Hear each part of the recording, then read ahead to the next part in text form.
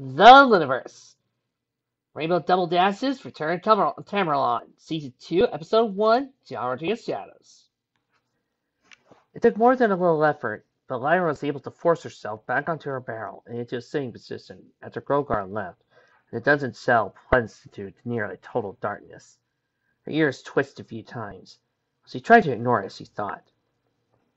T-Rex. Of course Grogar was trying to do something involving T-Rex. Why wouldn't he? It wasn't enough for Tambleon or any Grogar to crawl out of the mist of history. He had to bring friends. No doubt that Grogar's plan would involve the Smooths or Lavon or some other ancient monster at some point as well. Lyra shook her head, trying to clear it whatever Grogar had done to her.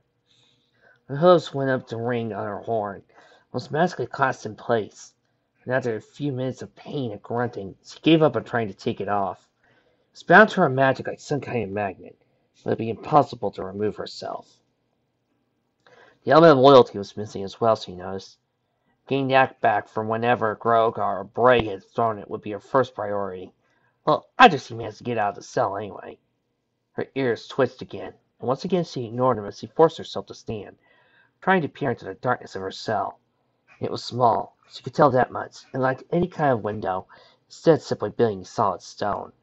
There was a pile of straw in one corner, and though the straw stank enough she didn't want to go near it. It was clearly decomposing. Her ears twisted again. She went over to the bars of her cell, looking them over. They were solid, rooted firmly in the ground and the ceiling. She bumped at one a few times, but didn't feel them vibrate in the silence. Whatever the state of the seal's interior, the bars were well made and weren't going to budge. She got a little additional hope from the door. A solid piece of metal and looked heavy. Lyra had no idea how to pick locks. Lyra sat down next to her cell's bars, slipping a hoof through the gap. She was surprised at how far apart the cell's bars seemed to be. But then, this cell would have been built by and for donkeys, who were larger than ponies. Lyra considered a moment as she leaned forward, placing her head against the bars. They might have been just wide enough apart to... Her ears twitched again. She stopped what she was doing, listening. Her ears weren't twitching out of some kind of nervous tick. They were hearing something faint, she realized. She listened, turning her head and ears to try and zero in on the sound. Nats ikonama bhakti baba siti ikonama. Natsi ikonama bhakti baba siti ikonama. They were words, coming from somewhere down the dungeon, and said in a voice so quiet it could be barely called a whisper. One of Ira's eyes narrowed as she listened. She had never heard the words before, but... That's zebra, she said softly. She didn't speak a word of zebra, but she had an uncomfortable amount of time to hear it being spoken, not long after meeting Trixie for the first time. When it was being said, or chanted really, several cells down, sounded a lot like chants and invocations she had been exposed to. Both of Lyra's eyes narrowed then. If she was hearing zebra, then there was only one reason. Sakura! She exclaimed. The chanting paused for a moment, and then resumed. Lyra stomped a hoof on the floor. I know you can hear me, she exclaimed, pressing herself against the bars, squinting against the darkness, trying to make out the zebra. She didn't have a good view of any of the other cells, however. She was pretty sure she knew which cell the chanting was coming from. 2 cells down from hers, on the same side of the hall. Lyra sat down, glaring down the hall. How's Spike? She asked. The chanting stopped a moment again, but then resumed. Lyra noticed a slight change to his temper now. The unicorn pressed herself up against the bars again. He left Corona, she nettled. Called her insane. Twilight told us she met him. Told us about what happened. Don't know where he is now, though. How's it feel to know a baby dragon would rather take its chances out there in the wilderness than be with you? They thinks it's safer. Lyra didn't pause this time, but Lyra stopped a hoof again. Why are you following her? She demanded. Corona's completely insane. Can't you tell that? Or are you insane as well? Lyra thought she heard a slight chuckle, almost interrupt the chanting, but wasn't sure. She narrowed her eyes again, listening closely to it for a few seconds, before beginning to hum along with it. Sakura's voice was very low, so it was difficult to match, but after a few minutes she matched Sakura perfectly. And after a few minutes of that, this is Sakura was no doubt getting comfortable with the addition of her humming. Even if she didn't know the reason for it. Lyra began to introduce very, very slight irregularities and mistakes to the tunes she was humming. They were so small that she doubted the car would actually proceed them without knowing what she was listening for. She couldn't help but follow along to the tune, including the mistakes. After a few minutes of that, Lyra began introducing larger ones, and larger ones still, until at length Socorro was off on her meter by a full 2 beats. She noticed that, stopped chanting at the same time that Lyra stopped humming. After several moments, Socorro began again. Lyra messed her up, chanting again several more. There was no true match to what Lyra was doing. That's the efforts of somebody incredibly skilled at music, and Lyra said so herself, intensely trying to ruin a tune. After a third time, Lyra finally got more of a reaction from Socorro. She heard a snort and a hoof stomp. Lyra grit her teeth at that. Why? She demanded. Why did you betray us in the Everfree Forest? The sirens, the poison joke. Why? There was no immediate response. Lyra was worried that she was about to receive the silent treatment. At length, however, Socorro's voice echoed out of the darkness. There are matters larger than you or I that dictate with whom Socorro allies. Lyra's eyes narrowed. What's that supposed to mean? She demanded. Socorro was silent for several more long moments. Lyra wondered if he was trying to think of how best to rhyme, before finally speaking again. When prophecy calls you by name, it is unwise to ignore its claim. Lyra bit back and laughed. Prophecy? You think you're carrying out some kind of prophecy? Do not treat the matter so crass, when my role had already come to pass. On the longest night of the 1000th year, I was to release the queen, it was made clear. Now that my role has been fulfilled, her new kingdom I will help build. Lyra heard some pretty tall claims in her day. It came with being friends with Trixie. But this one just took about the cake. You released Corona? Lyra deadpanned. You broke through the magic of the elements of harmony? Socorro was silent, but Lyra took as confirmation that Socorro certainly was at least believed what she was saying, no matter how ridiculous it was. I bear no ill will towards bony folk, Socorro said at length, but I listened when the prophecy spoke. You would be wise to do so as well. It is unpleasant and pleasant where prophecy must impel. Uh-huh. I note that in spite of the fancy prophecy, you're still stuck in here. Was that part of the plan? You think my gifts far too grand. I cannot tell the future on demand. You don't seem all that useful then, Lyra said, especially if it's impelling you to ally with Corona. She's insane. Completely, totally insane. You seem smart. You have to realize that. Socorro laughed out loud then. 1,000 years within the sun, she said. I wonder to your sanity what that would have done. But she has a role to play in what's to come before the next year is over and done. Lyra's eyes narrowed at the statement. This another prophecy? She asked. No, Unicorn. It is when my visions end. I cannot see beyond the coming bend. The future has always had a shifting form, but past this coming summer I see naught but a storm. There is only one thing my visions impart, that the Alicorn Celestia will play a part. She probably is the storm. Perhaps Unicorn, though I do not believe so. I admit it's something I do not know, but until the storm has gone by, I shall remain the Queen's ally. Lyra pressed her hopes against the bars of her cell. She realized she could be looking at Socorro in the eye right now. And our enemy, she said. I follow my visions as best I can. I do not expect you to understand. That we must be enemies is a regrettable event, but it is nothing something I could prevent. You would never ally with the Queen. The result of our battle, then, remains to be seen. Lyra grunted, looking back to her prison bars. She ran a huff along them. They really were of excellent construction, but they were, equally, not designed for an equine being as small or as thin as her.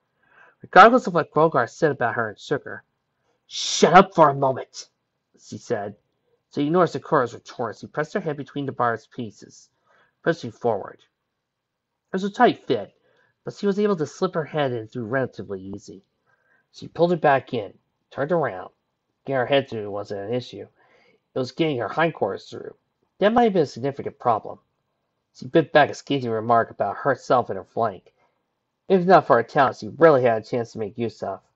The fact that she was double jointed practically along her entire body. Good thing, too. She had no idea how she managed to fit. Inhaling a lot for one thing, shimmering back and forth, attempting to ignore no small amount of pain. She whipped up more than a little sweat, but that actually helped. After several long, painful minutes, she managed to get her hindquarters through the bars, and through only by balancing on her right and front and rear hooves. Her left hooves up in the air as she took a few minutes to breathe, and then was back to work.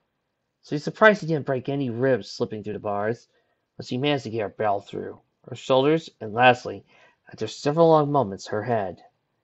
Lyra took a few moments to breathe, looking at the door to the prison. That was probably locked too. Lyra had no idea how many golems would be waiting for her beyond it. Where to go, what to do.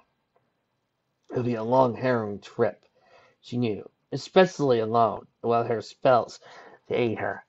Hearing a long sigh, she trotted down the dungeon hall to Sakura's cell and looked in. Sakura was standing there, waiting for her, one eyebrow raised. Zebra was larger than Lyra, and had never been able to duplicate what Lyra had done to escape her cell. We're enemies, but I'm going to assume neither of us are on good terms with Grogar either, she said, then tapped a magic suppressor ring wrapped around her horn. Get this ring off my horn, and I'll let you out. We can help each other escape this castle, and get back to hating each other later. Sakura considered several moments, before looking at Lyra's hooves and spitting. The pony backed up and growled low. Fine, be that way! Sakura, however, ignored her, going to where she spat and using a hoof to pick something up. A tooth, Lyra realized. She went to the sight. What are you doing? Sakura tried over to the door's lock, tooth in one hoof. She placed it in the keyhole, then broke it with a quick blow. Tiny gobble of thick green liquid poured out, but after a moment began to smoke and sizzle, eating away at the lock. In a moment, the lock had entirely melted away. Sakura exited the cell's door with no issue. Lyra blinked a few times. You kept that in your mouth? And you could break it out any time, why didn't you? The time was not right to bring an end to my plight. Alone in Tambleon, I can stand no more chance than you. Together, we shall see what we can do. She tilted her head towards Lyra. But my loyalty remains with the sovereign son. We shall not be friends when all is done. Lyra rolled her eyes and waved a hoof. Fine, just get this off of me. She jabbed a hoof at the ring wrapped around her horn. Sakura hesitated a moment, before reaching out with her hooves, pulling at the ring around Lyra's horn. Unlike with Lyra, the ring slid off easily. The ring binding it to Lyra's own gave it away, but it was interrupted by the determined effort of a third party. Lyra immediately ran some magic through her horn, smiled when it glowed gold. Sakura tossed the ring down the hall. Let us go! My Grogar's attention is low, she said, taking the lead as he trotted towards the door. Lyra followed, raising an eyebrow to trust inherent in Sakura's attacking point. She wasn't sure she would have accepted an ally of inconvenience to follow her so easily. Despite herself, though, she couldn't resist the chance to nail Sakura just a little more. Is it hard, taking up rhymes all the time? Sakura glanced at Lyra archly. No, it is not so. But if you need to rhyme Morans. Sakura rolled her eyes, but didn't answer. Lyra bit back a snort at that, and turned her attention to the prison door. As with their cells, it was locked. Lyra closed her eyes and set her horn glowing, working her magic into the door's keyhole. She couldn't pick a lock, but with the proper application of force, after a few minutes of effort, there was a satisfying pop from the door, and it swung inwards. It revealed a trio of Grogar's golems staring at Sakura and Lyra. The two equines let out cries of surprise and fell back, but the golems didn't move. They just continued to stand there, slightly hunched over and with mouths hanging open, but otherwise not moving. If not for their glowing eyes, Lyra would have thought them inert. Lyra's mouth opened and closed a few times before she was able to get sound out, getting over her fright. Why aren't they attacking? She asked. Why this is, I cannot guess, but that they are not does not depress, Sakura provided. She started towards the door. Prisoners must not escape. The three golems said as one just as Sakura reached the door's threshold, reaching for her. Sakura backed away at their sudden words, and once he returned to the prison hall, the golems stopped, back up, and resumed their previous positions. Myra tried up next to her, considering them. Grogar and Brain must have ordered them to prevent us escaping. Myra said, right now, as long as we're in here, we haven't escaped. Sakura considered, tilting aside. For all his skill, it would seem, Grogar cannot make his toys. One golem said towards them, Unicorn, ordering, has been removed. It said. That's when the trio spoke again. Prisoners are attempting escape. Oh, come on, Lyra moaned. Sakura backed away while the golems marched towards them. Return to your cells. Wait, Lyra tried, though she continued to back away. She glanced at herself in front of Sakura. You can't hurt me. Grogar wants me alive, right? She glanced behind her, and Sakura, stay behind me, it might help. The golem stopped at that, and Lyra smiled. Her smile dropped when they spoke again and resumed their march. Execution is preferable to escape. Oh, come on! Lyra groaned again. As the golem's lunge, Lyra's horn glowed bright, conjuring a telekinetic shield in front of her, nearly as wide as the hallway. The golem smacked into it, but recovered immediately. One going left, one going right, and the final one trying to scramble over the shield. Sakura acted then, getting out from behind Lyra, dashing up to the one on the left as it tried to get around Lyra's shield. She turned and bucked at it with her hind hooves, crossing its body with one arm against the wall. It kept coming, however, slicing at her with one good claw. Lyra directed her shield upwards, pinning one that had been trying to climb over against the ceiling. It started pounding its claws, feet, and head against the shield, trying to break it and sending jolts of pain straight down Lyra's horn. But she had to ignore them, as she dealt with the third golem slipping at her throat and claws. She avoided getting nicked, reached back, lifting out with her front hose. She managed to catch the golem's eye. It went flying from its socket and hit the ground somewhere out of sight. She didn't slow it down the slightest, of course, as it lunged again. Lyra leaped backwards, releasing her delicate hold on the golem overhead. It fell down atop its comrade, forcing both to the ground. The two golems tried to untangle themselves from each other. Lyra was on them quickly, leaping atop them and stomping down as hard as she could on anything that felt more solid than mere hay. She managed to get one golem to stop moving, but the other managed to tear herself free from the tangle, literally tear the bottom half of his body, rippling loose as the top half dragged away. Then it turned around, holding itself up on clawed hands, even as straw, some kind of black fluid leaked from its insides. Lyra froze to the sight. The golem lunged at her, but was knocked away by the body of another golem. Lyra glanced, saw Sakura, holding one leg of the golem as he had attacked, apparently defeated in her teeth. Using his body as a club, she brought it down on the tort golem, pinning it again, then leaped and stomped on it until it stopped moving. Lyra and Sakura were both panting, each looking at each other, then back to the dungeon's exit, now set on guard. Let's go, before more of these things show up, Lyra panted, starting to trot. Sakura said nothing as she joined the unicorn. There were several things that Raindrops had never thought she would see in her lifetime, or, for that matter, even thought the possibility of seeing.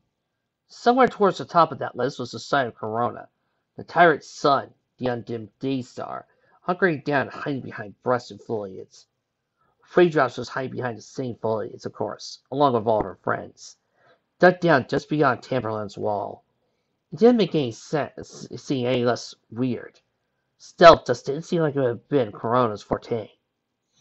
Six of them had made it to the walls of Tambleon about an hour before sundown, found it to be literally crawling with Grogar's golems, and that there were golems pacing along the wall's top, moving back and forth before the main gate, and a few more crawling along the wall's surface itself, using the thick fluids that had grown along the side to move like spiders across the web.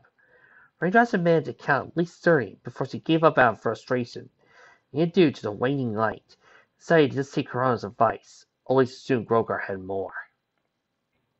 They decided not to approach from the main gate, but instead hidden amongst the brush near the south of the wall of the city, was at a small clearing in front of it, about 100 feet from the forest edge to the wall. Raindrops looked at Corona again, noted that the 5 regular polys had instinctively made sure to stand apart from her, several spaces away. Corona didn't seem to notice, however. Her eyes were narrow as she looked over the walls, eyes darting from one area to the next. Raindrops noticed after a few moments the Corona seemed to be the only one focused on the walls. The rest were all keeping an eye on her. She grit her teeth a little. She knew why they all were, but Okay, Raindrop said after a moment in a low voice. What's the plan? Do we have one? That brought our friends back around to focusing on their current needs, not to worry that Corona might turn on them at any moment like a rabid beast. Nevertheless, it was Corona that spoke first. The walls will be our greatest challenge. She intoned, not looking to them. They appear undamaged by the battle 2 millennia ago. Too many golems to just sneak by, Tracy added. So he paid particular attention to the ones crawling along the wall, pointing. We don't know how we sneak by them, anyway. We require a distraction, Corona said, chilly eyeing her. What? Are you one of us getting them to chase after her? She asked. That'd be suicide. Corona snored, rolling her eyes. Therefore pointless, since it required you to use the elements against Grogar. No, my little pony. I was not contenting some scheme to separate you all and eliminate you. Good, Shirley said, looking back at the wall. Maybe throw the rock trick, but how fast can we climb? Throwing a rock is unlikely to work. Crown nodded. A much larger distraction would be necessary. An explosion of some kind. I could create such some distance away. Hot means we still have to climb though, Carrot Top said. I can't climb very well. Frankly, I don't know how Charlie can. And we'd better do it fast enough without being seen. No, we wouldn't, Raindrops interjected, nodding her head at Trixie. Trixie can turn us invisible. And 3 of us have wings, Ditsy nodded, looking back to the wall as she fluttered her own wings. We can carry you over. There was a pause then, as Shirley, Carrot Top, and Trixie looked between each other, and over Corona. Corona grit her teeth. As I told my sister, she said slowly, as I made clear to you, I will not be the one to betray this alliance. It gains me nothing while Grogar is yet free. Ponies nevertheless looked between each other again. The 3 non-Pegasi trying to decide between them who would have the honor of being carried through the air by their tyrant son, without actually having to spend time in debate, even as the 5 ponies took off their saddlebags. It would be unnecessary weight. Only carried with them were the elements of harmony and Lyra's lyre. At length, Carrot Top let out a sigh, stepped closer to Corona. Okay, let's make this quick, she said. Tracy nodded, stepping closer to Dissy as Cheerily moved up to Raindrops. Cheerily was the heavier of the two, so it made more sense for Raindrops to carry her. And Trixie's horn glowed blue. She winked out of sight, and each of her friends followed, Raindrops last, before Trixie could ask the name of the spell in Corona. However, the Alicorn held up a hoof. I am no stranger to illusion craft, she said, horn glowing gold as she turned herself invisible. Raindrops reached out blindly, quickly finding Cheerily and hooking her legs around her barrel as she beat her wings, sinking to the air. Trixie, you can see us, right? Yeah, Trixie's voice provided as they gained altitude, gaining view into the city. After a moment, Trixie spoke up again. See that building with the big rock to its roof? Yellow walls, red tiles. Fly towards that. We'll get there, and then plan our next move. Raindrops obliged, diving, trying not to think about how she was essentially diving towards a lot of creepy-looking, deadly, giant stitch dolls. She focused instead on Lyra, and how her life was on the line as she flew closer and closer to the wall. Even with her being a slow flyer, she managed to reach the wall in just a few seconds, passed within a few feet of one of the golems patrolling overhead. Didn't react to her, though she held her breath as she glided past just in case. He reached the building that Trixie had indicated quickly, managed to get inside without too much noise, nor bumping into each other despite their invisibility. Once we were all in, Trixie canceled her invisibility spell, and she and Corona risked a little light from their horns to get a look at the darkened building. They were in a home, or what was left after a giant boulder crashed through its roof. The top floor appeared to have been a single room. One bed was pressed against the wall, while another hung partially over the edge of the hole that the boulder had caved. Sheets had fallen off. There were scattered clothes, papers, and most disturbingly, simple foals toys scattered about.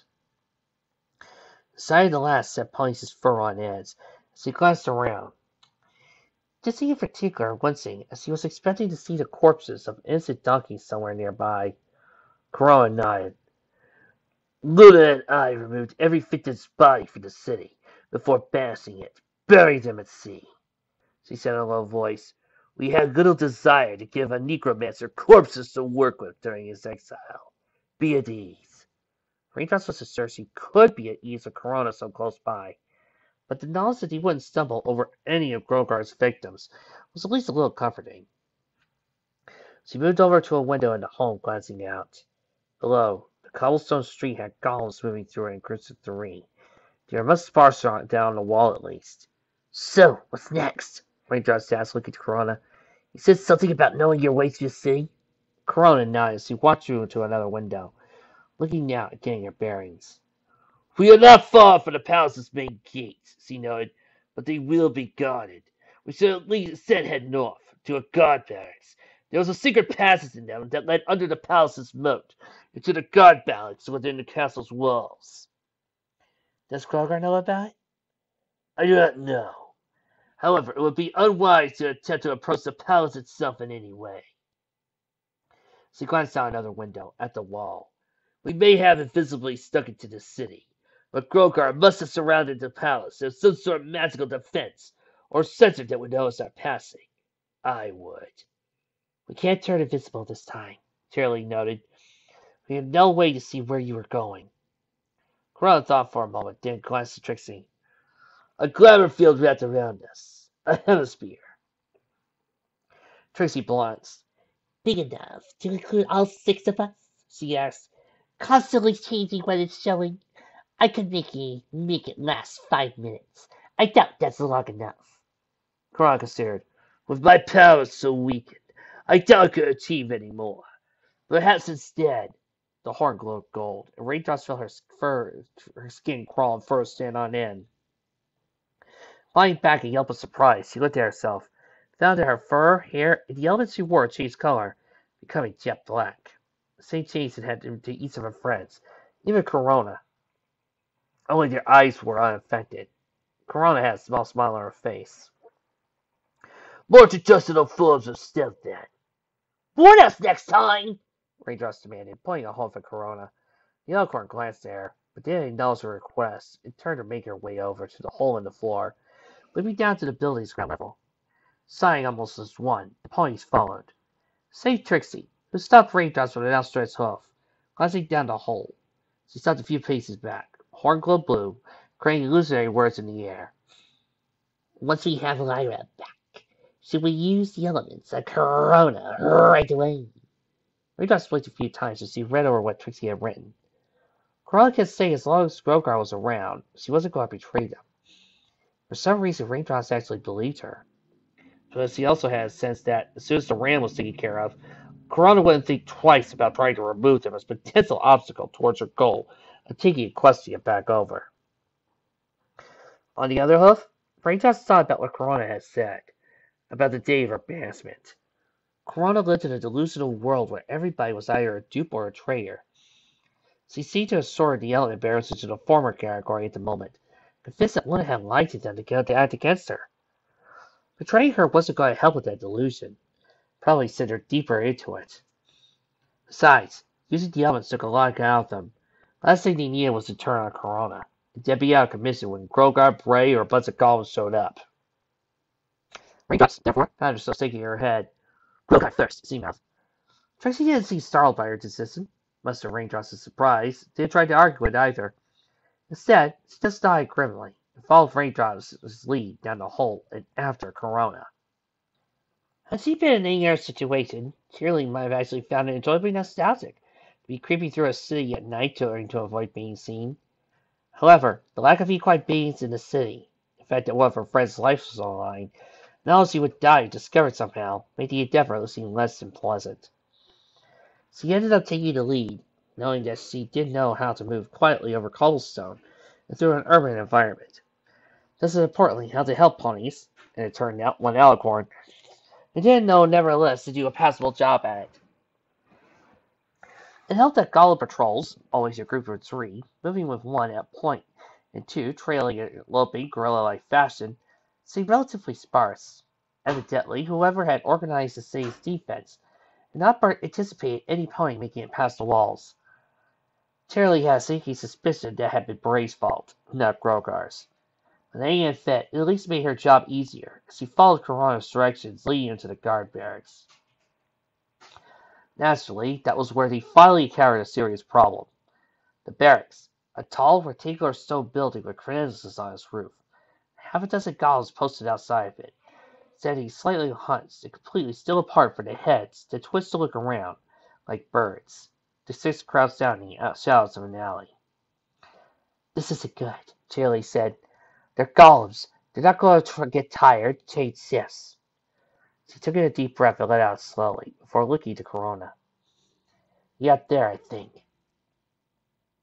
Corona considered the golems a moment, then smirked. Hold here, she said, sneaking back to the alley and out of sight out of the corner. The 5 ponies glanced at each other before tensing. What was he doing? They had their answer 5 minutes later, when a building half a block away exploded. The ponies all yelped in fright, dug low to the ground, though the sound of their cries was swallowed up by the sounding explosion. Fire reached high in the sky, debris was scattered everywhere. The 6 golems all dropped low as well at the sound, each instantly focusing in the direction of the explosion. After a moment, 3 detached from the group and left out towards the congregation, while 3 remained behind. They were too focused on the burning building, however, and did not notice the golden glow behind them, as Corona teleported to right behind them, until it was too late. Even as the golems began to turn, Corona lashed out with 3 beads of fire that buried themselves in the golems' heads, then ignited, consuming them. The golems' headless forms dropped limply to the ground, beginning to burn. Corona looked to where the ponies were hiding, and her mane and tail once again momentarily ignited as she cast her spells. But the fires had already snuffed out, and her wings and neck both sagged slightly as she breathed. She nevertheless had the urgency to shoot them a look. What are you waiting for? The ponies steeled themselves, galloping over. Charlie noted that the illusions hiding their bodies had dropped. Corona, probably lacking the energy to maintain them after the fireball, teleporting and slaying the golems. Charlie tried to avoid the latter as she opened the door to the barracks, ushering her friends inside. That explosion was still pretty near here, she warned Corona. The golems might put 2 and 2 together and come looking here. Corona smirked again, despite their tiredness, their heads twitching to the right, a slight pulse going up her horn. Or somewhere else in the city, further away from the initial explosion, a second boom went off, this one larger and louder. She and Charlie both glanced in this direction. I anticipate the possibility. Corona said, hey, inside the barracks. That should throw them off. Charlie rolled her eyes, following. That was basically throw the rock trick, she pointed out. It was better, Corona contended, looking around her as her and Trixie's horns glowed for light. The barracks was, if anything, in worse condition than the home they had taken shelter in. Though the building itself had been damaged by the flood of 2 millennia past, nevertheless it had been ransacked at some point, with furniture and sundry scattered across the floor. Banners having been torn from walls and empty scabbards strewn everywhere, spears with their tips missing. Charlie thought of the teeth of the golems, and how they were made of jagged pieces of broken metal, claws capped with blades, and nodded to herself. This is where Grogar got the sharp parts of his golems, she reasoned. They glanced at Corona. You didn't leave him with any corpses, but you did leave him with an entire city to build an army with anyway. Corona scowled as he moved away from Charlie, towards a door that, once open, revealed a staircase that went down to street level, to a basement. I did not anticipate my sister's betrayal, she had told as she started down it, the ponies falling, away from the streets of Tambleon. Corona was letting her voice rise to normal speaking levels as she ascended. And I wanted to kill him outright. It was Luna who decided and demanded he be made to suffer. There was silence at that, and Corona glanced back. Eyes narrowed as he reached the bottom of the stairs. No retort, she asked. No objections. No claiming Luna's innocence. Dizzy met Corona's gaze. Luna was honest with us, she said. She told us it was her idea. She also told us that times changed and sea changes with them. That's why we were here. To pass the city, but take Grogar back to Equestria so you can be sentenced to a real jail, so you wouldn't have to suffer anymore. Corona led them through the basement, which was loaded with ransacked supplies. First open wide casks of piles of rotting flour that had presumably been kept in burlap sacks. Then the sacks had gone towards the construction of the golems that patrolled the streets above. Corona glanced at Ditsy. Imprisonment? She asked and scoffed. No, my sister would not sit put Grogar in some dungeon where he would rot. She values knowledge too highly. She would have words with him, convinced it to aid her in solidifying her hold on Equestria. Shirley rolled her eyes at that, but didn't rise to Corona's feet as he reached the hall, which Corona stopped in front of. Whatever, she said. Just say open sesame already. Corona opened her mouth to say something back as he ran a hoof along the wall, probably looking for a hidden switch. Whatever she wanted to say was probably scathing, but she paused in confusion. Looking at Shirley, she found the hidden switch and flipped it open. Open sesame. She echoes the walls nearly groan. Then six of them begin to move aside, revealing a long, narrow, and above all else, dark passage. Shirley chuckled and set the other ponies as they proceeded to the passage. Corona, for once, brought up the rear, brow furrowed in confusion. I don't understand, she says, the wall closed behind them. Shirley and Corona's horns flared up bright to provide more illumination. What do seeds have to do with anything? Shirley chuckled again at that, as the six proceeded through the passage towards the palace of Tambleon. Wasn't much of a joke, but it made them laugh. That's what they needed right now. The bargain Lyra wanted to describe the palace of Tambleon as being as silent in the grave, in spite of every other part of Lyra really not wanting to use that phrasing. Nevertheless, she and Sakura heard new sounds as they wandered through the castle's halls. Even their own hoofsteps were mumbled, as the floors of the palace were covered in thick rugs. Why aren't we seeing any guards? Lyra whispered as she tried, sticking close to the walls and the shadows. I do not know why this could be so, Sakura says. He glanced out the window, but he could see the city burning in two places of twilight. Perhaps my queen's attack plays some role in the gods' lack. Might be my friends, Lyra persisted, though eternally she had to admit that fire was something that most of her friends avoided. Lyra wasn't sure what she would do if the two managed to escape, then ran into Corona. Run, certainly. Die, probably. She crossed that bridge when she had to. However, as she instead chose to focus on the palace itself, ceilings were high and vaulted, its walls made of stone, perfectly carved bricks. Unlike the city outside, the palace seemed to be well maintained to the point where Lyra wondered if Groker hadn't, knowing his exile ending soon, cleaned up the place for some reason. Oh my god, we're in Barovia! I just realized we're in Barovia! It's all done! We're dead! We're dead! It's all over! Do you have any idea where we're going? Lyra asked. Sakura only shook her head. That was fair, Lyra supposed. Wasn't like she had any more of an idea if she was leading. Sakura managed to navigate them for dozen cells out to the palace proper, though now every hallway looked nearly identical. At length, two equines came to a set of double doors. The window behind them confirmed that they did go out into the city, but it was more than they had previously encountered. Lyra risked a little horn light to look the door over. It had to be intricately carved wood, depicting a pastoral scene of donkeys farming, gathering a harvest, and carting them out towards the sun-illuminated city. Tamerlane itself, most likely. She reached up to the hoof to open the door, but Sakura stopped her, nodded towards the walls of the door she was set into. On either side were a smaller set of doors. Several entrances, I should think, she said. Though these we should sneak. Lyra nodded, following Sakura over to one, carefully opening it. The door's hinges might as well have been well oiled, as it barely made a sound as the two proceeded into a narrow hallway with stairs leading up and around a corner. From that corner there was a flickering glow, like a torchlight. Lyra and Sakura glanced at each other for a moment, before heading up the stairs toward it. The stairwell led to a long, narrow balcony, looking up at a wide-open room, probably the former throne room or a ballroom. Lyra picked up a gasp at the sight of it. It was huge, undoubtedly the largest room on the ground floor, at least 100 feet wide, 3 times that long. Pillars around its edges supported a vaulted roof that was obscured by shadows and smoke from the torches that set at regular intervals to the room's ground floor. The room was otherwise empty, save for 3 things. The first was a magic circle that had been drawn with white chalk onto the floor. The circle contained an inverted pentagram, and, between the points of the pentagram, 5 equine skulls, all gazing inwards. The circle was easily 30 or 40 feet across, yet it was perfect, as were the lines of the pentagram. The second thing, immediately before the circle, was a large bronze bell. 10 feet tall, and probably weighing at least half a ton, if not more.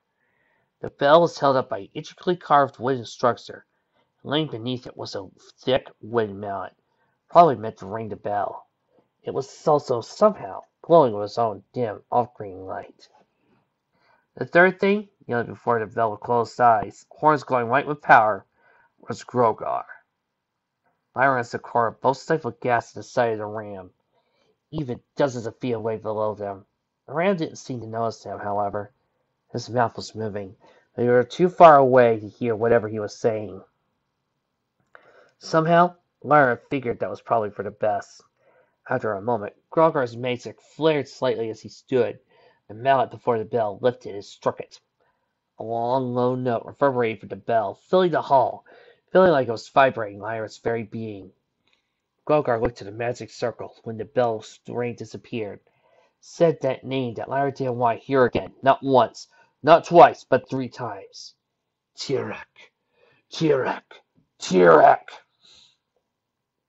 Then Grogar was down again, on his knees and hocks, once again speaking in too low a voice to be heard. Lyra glanced at Sakura, who looked as frightened as Lyra felt, cocked her head towards the way he had entered. The zebra needed no encouragement as she and Lyra began moving backwards. Grogar remained focused on whatever he was doing.